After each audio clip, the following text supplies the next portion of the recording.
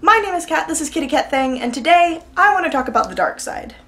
No, I don't mean the black cape space drama queen dark side, although that is part of this. I'm talking about people's fascination with twisted, evil versions of our favorite characters or ourselves. Whether it's saintly Jekyll and devilish Hyde, an opposite world contacted by Christmas lights, or glitchy, knife-wielding versions of our favorite YouTubers, the world around us seems to be filled with monsters of our own making. But why? What is humanity's fascination with the creepy opposites that these sides represent?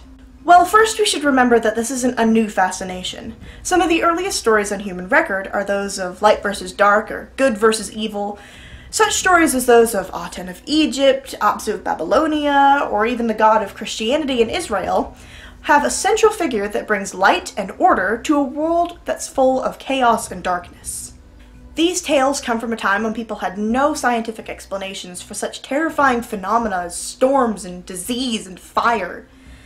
Having a benevolent god looking down on you over all of this made sense in a world that made no sense of its own. Psychology explains this fascination in a slightly more personal manner.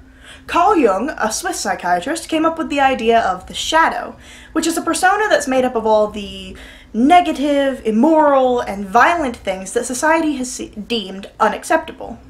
This concept goes hand in hand with that of projection as presented by Freud, which is taking all the things we see as wrong in ourselves and putting them on another object or person. The difference here being that Carl Jung intended the shadow to be a reflection of ourselves, whereas Freud's projection is an unhealthy coping mechanism. Jung suggested that by creating and writing these shadows as the villains in our stories, and then conquering them, we face and overcome our own negative thoughts and emotions. It's worth noting that Jung thought it important that shadows be redeemable, as assimilating a milder version of them into ourselves was supposed to make a person more whole and balanced. In the end, whatever the historical or psychological context, dark sides are just fun.